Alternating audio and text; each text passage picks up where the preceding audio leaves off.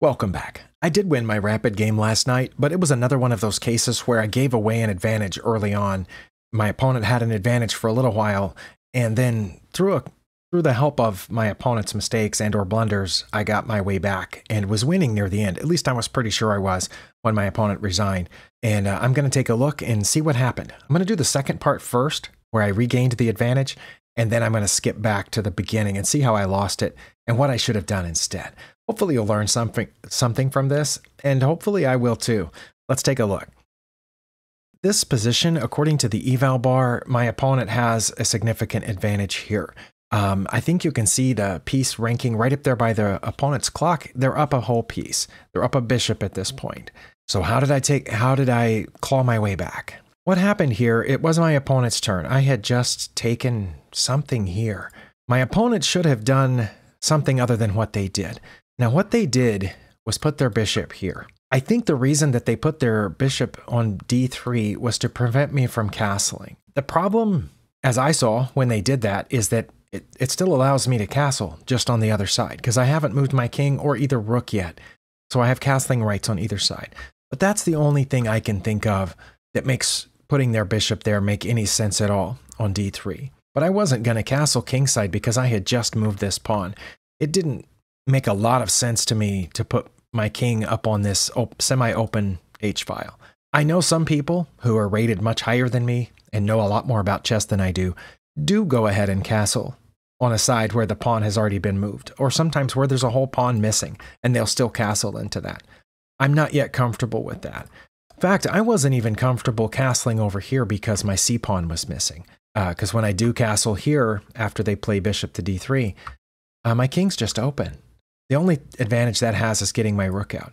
And maybe I shouldn't have castled there, I don't know. But I'm going to turn on the engine here and see what my opponent should have played. My opponent should have played king to e8, getting it off of this file. Okay, that makes sense. Because basically when they put their bishop here and I castle, my rook ends up pinning that bishop to their king when their king is still there. So, and they can't protect that bishop. So if I'm not mistaken, I ended up winning the bishop here in just a couple of turns. But they should have played king to e8 or king to e7, which I don't get king to e7 because that would block in their dark squared bishop, or bishop to e6. I guess that would have made sense if they had to move their bishop somewhere. I don't know why they need to move the bishop. It's not blocking a pawn or anything else right now. And it's not about to be attacked that I can think. It would take me 2 moves before I could attack that bishop.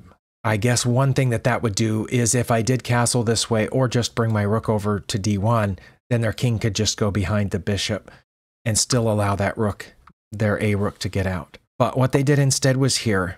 It was castling queenside my best move. Ooh, it's a close call between castling queenside and playing rook to d1. I could have just played rook to d1, won the bishop without castling. But then would I have castled to the other side? I don't know. But it says those are the only 2 moves. And yeah, you can see that Stockfish is really having a hard time determining which one of those moves is better. I don't remember how long I spent deciding on this move. We'll see as soon as I make the move when the clock changes. But I do know that once they moved there, it did kind of surprise me. Obviously, I already said I wasn't going to castle over here because of those problems. But it seemed obvious to me to go ahead and castle here. I guess I can see why rook to d1 would be better. Again, because my c-pawn is missing. But I'm glad that Stockfish kind of agrees with me here. So I did castle queenside, which pins that bishop and basically wins it. Because again, they can't move it. They can't defend it. Now here, my opponent did see that a check was coming, that I was about to win the bishop. It's stuck here on d3. Stockfish says they should have, again, played king to e8 or bishop to e7 or bishop to d6. And those are all really close in the evaluation. I think for me, I would have played what they did, which was bishop to d6. That makes sense to me because it is protected by a pawn. It gets it off the back rank. It blocks the coming check. Whereas just moving the king over, I guess it still, yeah, it does let their other rook out. That's one advantage of moving the king over, but I am surprised that it's listed as the best move. And I'm surprised that bishop to e7 is listed above this, bishop to d6. And it says we're about even here. They did play bishop to d6, and I only have 1 move that's not a blunder, and that was taking their bishop. Okay, they played one of their better moves here. I have a very slight advantage. Again, king to e8, king to e7, king to d7, and they did play one of those. I assume to connect the rooks and get the rook out. That's what makes sense here. I'm not sure why they put it on another open file, though. If it had been me, I think I would have played king to d7. Well, I saw right here that, oh, they moved it to another completely open file. And so I thought playing rook to d1 here was my e1 was my best move, because then that would allow me to move the bishop anywhere and it would be check. But that's not among the best moves listed there by Stockfish. But it couldn't have been much worse, I don't think, because I don't think I gave up a huge advantage here. But bishop to d4 was my best move slightly, and king to c2 was just behind that, and a4. What does a4 do? I guess a4 prevents b5, because they might be thinking of playing b5 at some point to come after my knight, maybe. But I can move the knight. Oh no, not there. Maybe I can't move the knight. But if they played this and this, then I could just put the knight there, maybe. I don't know. But bringing my rook over to line up with their king didn't really give my opponent a huge advantage. It kept us very close to zeros. And it says here they should have sidestepped one way or the other. Okay, I do like that, because that's where I said I would have put it in the first place. So the fact that they're saying the king should sidestep to d7 or f7 tells me that my instinct back there was pretty good. d7 is a good square for the king. Okay, but they didn't move their king here. Instead, they brought their rook over, I guess hoping for a discovery here, something like this, to win my unprotected rook. But maybe they must not have seen this. And I should have just taken this pawn, really. That was my only move that wasn't a mistake, is just taking the pawn. I did consider that, because it would be check, so they couldn't take my bishop back. The king would have to move, and then I could retract my bishop. It says they would move there, and then I would bring the bishop all the way back to d2. Possibly, although that still leaves my rook undefended. Maybe that's why the engine was suggesting king to c2 earlier, because that rook is undefended. But I played my second best move here, which maintained around equality, where we've been sitting since my opponent's blunder earlier. Remember, my opponent's blunder was bishop to d3. So we maintained even for some time here. I'm going to just turn off the engine and play through the next several moves. They moved out of check. I took the knight. And you can see from the eval bar on your screen that we're still close to even. They checked me. Was that my best move here? I don't know. Because the rook was undefended. So I thought I did pretty good here by not taking the bishop and coming up to defend the rook when I got out of check. The eval bar didn't jump, so I assume that's among my best moves. They took my rook anyway, and we're still close to even, and then they checked again. Now I have some choices here. Obviously, I can move to any of these three squares, or this one. In the heat of the moment, I had a hard time deciding which of those squares to move to. My instinct was to go back to c2. But then I thought, well, then they could come down here and check me, but then remember, no, they can't, because the knight's there. So I was kind of torn between these two. I wasn't yet ready to get my king out front. So it was between e2 and c2. And I think the reason that I chose e2 was because I might have a chance of coming back for this bishop. Wait, now that doesn't make sense, because I can take the bishop as soon as they quit putting me in check. The eval bar didn't jump, so I assume that, again, is among best moves. Maybe it was equal. I don't know, because I didn't go there. Now I can take their bishop if they don't move it. I assume they're going to move it. Okay, they moved it. What's my best move here? I don't know. I saw this because they only moved back one. They only moved their bishop out of danger by one square. So I thought, that can't be too bad. But okay, I see why that's not the best now, because they can just take this pawn. So should I have moved this pawn? Well, let's watch the eval bar. I probably should have played b3, but anyway, we're still fairly close to even. They took that pawn. Oh, that was a mistake? That dropped us down to minus something. Trying to guess from the eval bar there. It looks like -2. I'm going to turn back on the engine here. Okay, -2.5. What should I have done instead? Oh, I should have just gone after the bishop, and then when the bishop moved, I would have gotten their b-pawn? Yes, okay. That's the top line. But they still have a very slight advantage. But yeah, in hindsight, that makes more sense. I think the reason that I played rook to d1, which it says is a mistake, and it gives the opponent a significant advantage, my reasoning was that if they take, and I take, I think I can maybe stop a couple of those pawns. And these two pawns over here are separated, so that makes them hard to defend each other. I have a pawn majority over on the king side, and I thought with my knight, I might be able to, and knight and king combined, might be able to stop one or both of those pawns. But I thought I was still lost here. Going back to the point at which my opponent blundered with bishop to d3. I didn't know that was a blunder until just now, going through this analysis.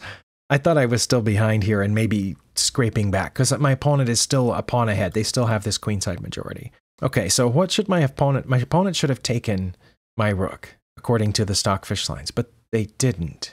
And they didn't play king to e7 or king to e8 either, which would have protected their rook, which were the next best moves. They just moved it over.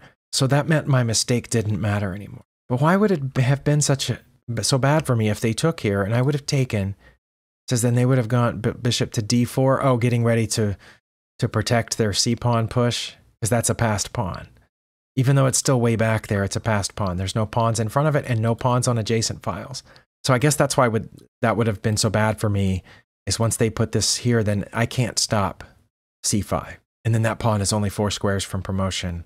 And I guess Stockfish is saying that my king and knight would not be enough to stop it. Well, I thought it would be, because, let's see. Oh, my king's going to be down there on d1. I guess I could get in front of it, and then that pawn can't go anywhere, right? I'm not sure. But back to the game. They did that instead, which takes us back to even. Oh, that was my best move?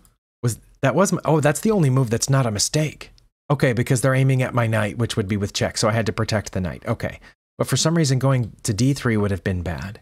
Oh, I guess that's because they could have checked me there. Okay, so this is kind of a no-brainer here now that I see it and think about it. Well, good for me for finding that. Kept us close to even. Now here they should have, according to the lines, put their rook there for some reason. Oh, to protect this pawn. Or just played a5 or b5. But they played f5, which apparently is just as good. It keeps us right at even. Attacks my knight. We have to move the knight. Where should I move the knight? That's bad. I didn't think d2 would be good, because then they could pin it. That's not good because they'll take it. That's not good because their bishop's sitting down here. I will admit I almost played it there, but I saw their bishop at the last second, and then I don't have anywhere else to put it. So knight to c5 is the only move that makes sense. And then they're supposed to attack it again with the pawn. What would I have? Oh, if they had done that, I just would have taken the a pawn, right? Yeah, that's what it says. But then they could have played c5, and they would have had 2 pawns getting closer all the time. But Stockfish thinks that with the rooks on the board, I would have a chance at stopping those pawns. You saw that when I went to trade off the rooks earlier, Stockfish said I probably didn't have a chance, but now it thinks I have a chance to stop those pawns. But instead my opponent protected the pawn by bringing the rook over. Oh, and that was a huge blunder on their part. Is this where I took the lead back? I don't think it is, because, oh wow, I missed that.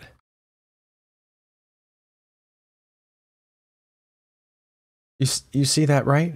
Okay. That looks really obvious to me right now, that I could have just won their rook. Or rook to b1 would have still given me a significant advantage, because they would have, it says, look at that, Stockfish says they wouldn't move to save the bishop. They would then notice that their rook was about to be forked, and they would move their rook over, and then I would take their bishop over here on b2. So they would be down a piece at that point. So I had multiple ways to take advantage here. Even rook to d2 would have accomplished basically the same purpose.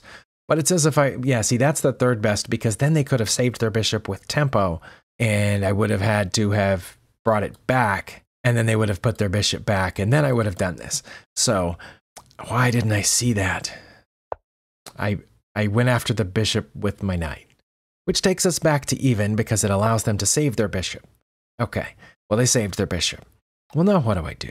I didn't play the best move. Rook to d3. Well, that makes sense. Would have directly threatened the bishop and made it move again. But I played my third best move. What was I thinking? Where was I going? Over here? I don't know what I was thinking there. I can't explain that move at all. But they did not play their best move. Their best move was c5. Now my best move is g4. What does g4 do? That would reconnect their pawns. If I played g4, they would take it. It says they wouldn't, but I think they would. I think they would take. Oh, but then I would take back with my king, and I would have 2 connected pawns, one of which would be passed. Okay, that's why it wants me to play g4. It's an attempt to create a passed pawn. Actually, it might be a guaranteed creation of a passed pawn. Although it says they would play bishop to b4 at that point, and then I would have to move my knight here, I suppose, and then they would take g4, and then I would take back. Okay, I don't know if all that would have happened, but maybe if I had played g4 here. I didn't. I put the knight back where it was. That doesn't make any sense either, does it? Oh, yeah, it does. Okay, it did to me at the time. It doesn't here. It says that was a mistake or an inaccuracy or something. But here I did see this. I remember this now. I went back there thinking, oh, I can hop in here and threaten that fork again.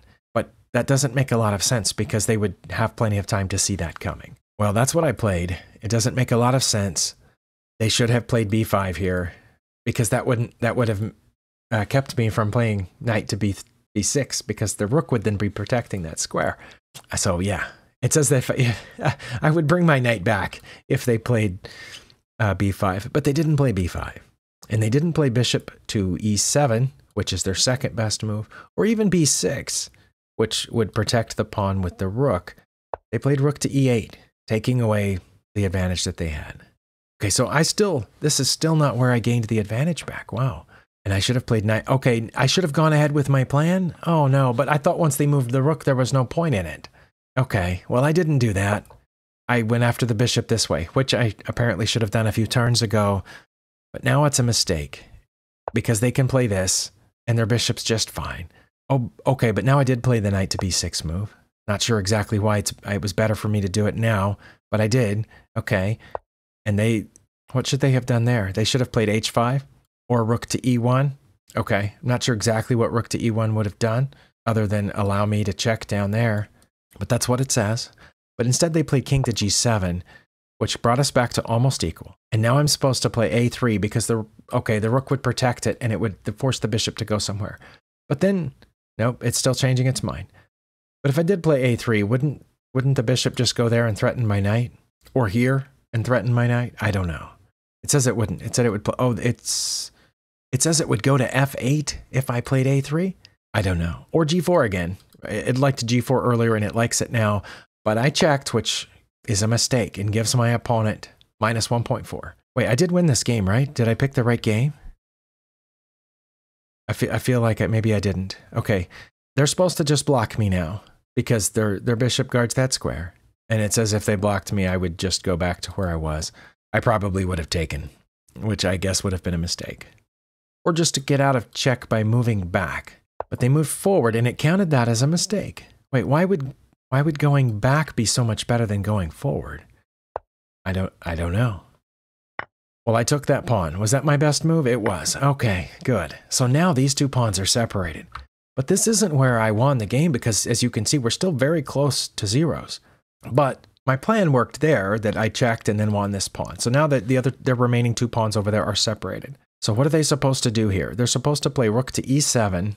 Okay, still because it's guarded by their bishop. And it says I would take then if they did that. Maybe I would. Maybe I would. Maybe I wouldn't. I don't know. I might move my rook here so that they would have to take me and I would get it with the knight. I don't know. But yeah, that's what it says that their best move is. But they played their second best move, which is to go after the knight first. Well, I moved it to one of the only safe spots that I could find.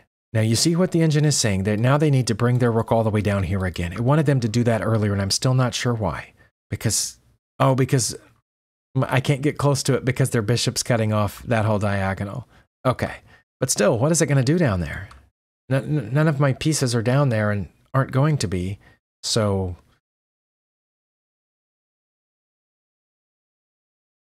I guess it could get behind this pawn, maybe?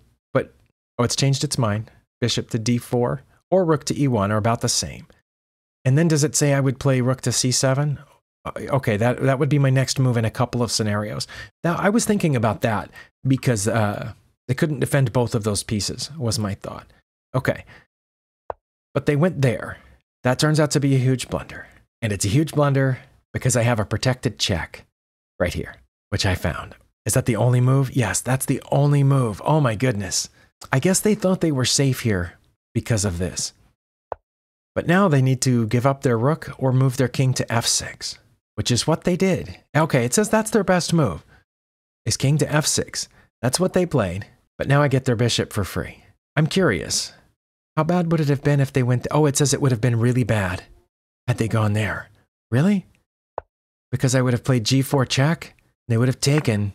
Oh, and then I would have got the rook. Oh, wow. Okay. See, I see in the game, I thought F6 was the blunder. Yeah. I thought coming here was the blunder. I thought if their king went there, what do I have? I didn't even think I had something here. But yes, it would have drawn the only defender of the rook, and I would have taken the rook. Okay, but I thought them going to F6 with the king was the blunder because it allowed the fork, which it says is my only good move, which I played. And they need to go back to G6 now and let me take the bishop. But instead they went there, which was even worse because it lets me take the bishop with check and fork the rook too. And that's where they resigned. Okay, so I was wrong about where the blunder was. The blunder was putting the rook here. I thought the blunder was after that when they moved the king over.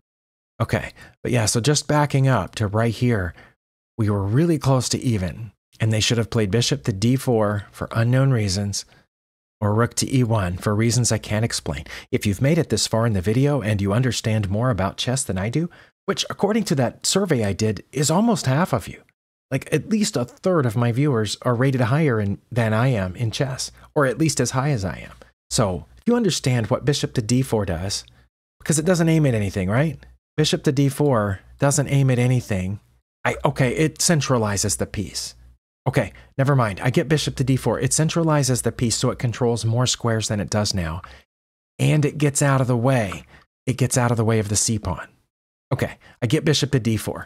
So explain to me rook to e1 then. Because I'm not going to put any piece down here for the rest of the game, so it's not doing that. Is it to get behind this pawn?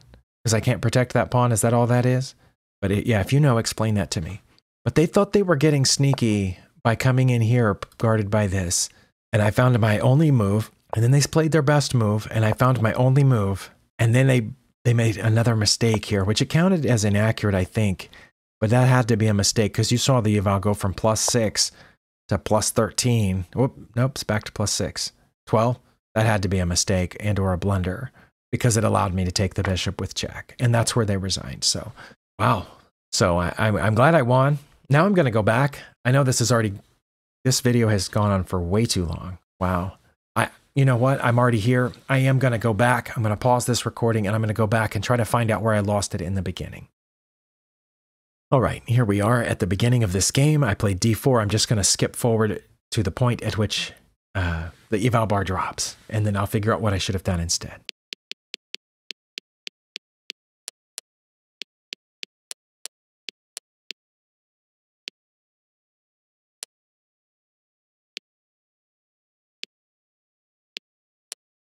Okay, we have come to the point at which I had a huge advantage, like +10 or whatever it was that you saw. You saw the eval bar was way up there, and now it's almost the opposite, -6, -7.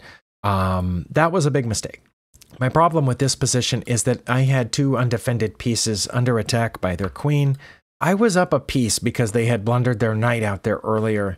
Now it looked like I was going to blunder it back because I had left two pieces unguarded carelessly while I jumped in there with my queen and was chasing the queen. So I should have played something different. Okay, yeah, because I was beginning to worry that my queen was trapped. I couldn't get out here because their bishop is guarding that square. And of course, their king guards that square. Their king and their knight guard that square. Their rook guards that square. Their rook guards that square. Their bishop guards that square. And their pawn guards that square. So the only way I could slide my queen out was here. So yeah, I was beginning to worry about that. And of course, worrying about these two pieces that the bishop is protected by the knight. Obviously, I think that's obvious, but the knight's not protected by anything. So I figured they were going to take that knight. So what should I have done? I could have played f4 to protect the knight. Is that what I should have done? Where's the engine? Let's turn the engine on. No, bishop to f, wait, what? Sorry, the bishop would be undefended, wouldn't it? f4 is my third best move. Okay, I'm confused. My second best move is knight to g6. Okay, I get that that would aim at the rook. Knight to g6 would aim at the rook in the corner on h8, but then that would leave the bishop undefended, but it says they wouldn't take it. And bishop to f4, and it says they wouldn't take it. Why not? Right? It's undefended, isn't it? Even if I had seen that move, I wouldn't have played it. It's definitely, oh no, queen captures f4 is popping up into the... Oh, maybe I see it. It's getting out of the way of the rook. It doesn't matter if they take my bishop, because it's getting out of the way of the rook. Rook to d1. Because if they take it, rook to d1, or knight to g6, it says is kind of up there, because that would be a fork of their rook and queen. But rook to d1 check. They have to block that with one of the bishops. This one, right? Wait, oh, they wouldn't block with that bishop because I would just take it, right? Because I would take it with either the rook or the knight. It says if I took with the rook, I would actually have mate in 12. Okay, so they would block the check with this bishop, keeping in mind that this knight's undefended again. Oh, and then I would fork the king and the queen and rook, and moving their queen is not among their best moves. Even though that piece is undefended now, they would move their rook over to e8. This is a little beyond me, and I hope that I haven't had too many pauses here or dumb looks at the camera, because I usually edit those out anyway when I got a surprised face at the camera, because I'm not talking when I do that, so I usually edit out those silences. But anyway, I don't understand why they wouldn't take the bishop. Why wouldn't they take... Because that would be mate. That looked weird, didn't it? Okay, sorry. Because the bishop's pinned. That's why that would be mate. Okay. So that's why they wouldn't take the bishop. That's why they would play rook to e8, and then I would take their queen, and then this position is so... Okay, going back to where I was. I was here. They had just moved out of check. Bishop to f4. Yeah, I wouldn't have gotten through all of that. I just wouldn't. But what about f4? It says that's my third best move. I think the reason I didn't play it is because then I couldn't castle, and I still wanted to castle. But once I played f4, then their queen would be pointing down there, and I couldn't castle. You can't castle into check. But I could have protected the knight with f4. So what if I had played f4? What would have been their move then? Knight to e4, it says. Oh, well, that would have been setting up checkmate, wouldn't it? Oh, but if they had played knight to e4, I just would have captured it. And then they would have taken back with their queen, which would have been check. Oh, okay, knight to e4 is not in the top 3 anymore. While I was considering it, it fell out of favor. Knight to d7. Wait, knight to d7 is one of their top 2 moves? That would block the bishop from guarding their e-pawn, and then I could take their e-pawn with my bishop, right? If they had played that. Oh no, it says I would go after their rook. I wouldn't take this at all. Why would that be bad? Oh, that would be really bad because then they could take my knight, and I would take the knight, and they would take here with check. I think Stockfish is thinking my opponent may be a better player than they were, but because I certainly didn't see that, and I don't think my opponent would have either. Okay, so that is where I lost, or would have lost had my opponent not given it back to me a few moves later, as I showed you at the beginning of this video. Well, I'm glad I continued playing, and I'm glad my opponent blundered near the end so that I could get a victory out of this, but I do feel that this position got too complicated too quickly. There were too many variables. For example, my knight hanging. If I moved the knight, my bishop would be hanging. I was afraid to play the f-pawn because then I couldn't castle. Also, their queen was somehow sitting in the middle of the board amongst all my minor pieces, completely safe. But in hindsight, I think I did learn, backing up, where was it? Right here? I think I got that. That if they had taken it, I would have been able to bring my rook over. This guards the knight, and it's not in their best interests to take. And I could directly threaten their queen, and they couldn't move the queen because it would be check. So I think I did learn something there. Anyway, this went on a lot longer than I intended it to, and I apologize for that. But if you made it this far, thank you so much for watching, and we'll see you next time.